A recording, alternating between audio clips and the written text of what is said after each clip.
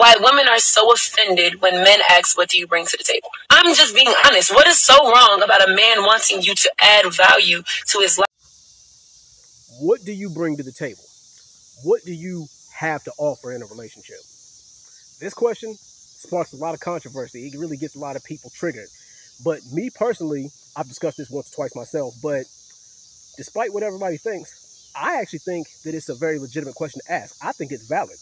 But the reason why people get so up in arms when you ask them this question is because they think that when you ask them that you're equating their worth with what they have to offer.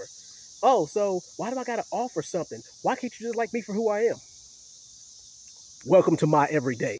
But I think the question is legit for two main reasons. One, in most cases, not all the cases, but in most cases, men won't ask a woman this question unless they are 100% serious about her. Unless they take you serious, they won't ask the question for the most part. And the second reason is you want to know exactly what you're getting yourself into in person. You want to know exactly what you're dealing with. Let's just say that I was a car salesman, I worked at a dealership.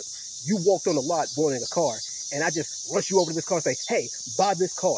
It's got 40,000 miles on it and one previous owner. Take my word for it. You can look at me sideways. You can look at me like I'm crazy. Ain't no way in hell you're going to buy a car and not know the previous owner or what's wrong with it before you buy it. No way in hell. And I say that to say this. Is me having you in my life going to improve my life? Are you going to make me a better man? Not just for you, but for the both of us where we both benefit? Or are you going to be a hindrance? Because it's like this. If you're not an asset, then you're a liability. For example, if you enter my life and you're a leech, if you're a vampire, if you're draining to me, time, money, energy, effort, whatever, if you enter my life and you expect me to just give, or you just take, then guess what? You're a liability. If I can't call on you for the same things that you call on me for, no matter how big or small they might be, you're a liability. If you bring nothing besides chaos, drama, and bullshit to my life, despite how physically attractive you might be, then you're a liability. If I can't come to you as a man and express my thoughts and feelings and say what's on my mind without you thinking less of me as a man, then you're a liability.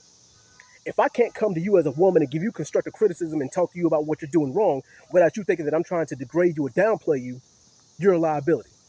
And last but not least, if you expect me to put you on this high pedestal and treat you like a queen and a goddess, and you want to treat me down here like I'm expendable, guess what? You're a liability. And I know a lot of y'all are coming right now, oh, you're just saying this just to protect your fragile male ego. No, dummy, because relationships are about love, but it's also a long-term investment. I want to know if I made the right decision when I invested in you.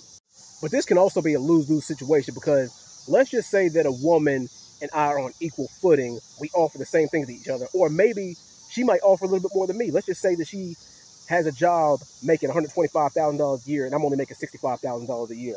Is she going to think that she can do better than me?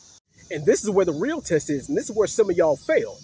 Now, if I was the breadwinner in a relationship and I was the one making the most money, if something were to happen to me where I get hurt or I get a pay cut, if I lose my job, could I count on you to stick by my side and hold me down while I get back on my feet? Or are you going to jump ship?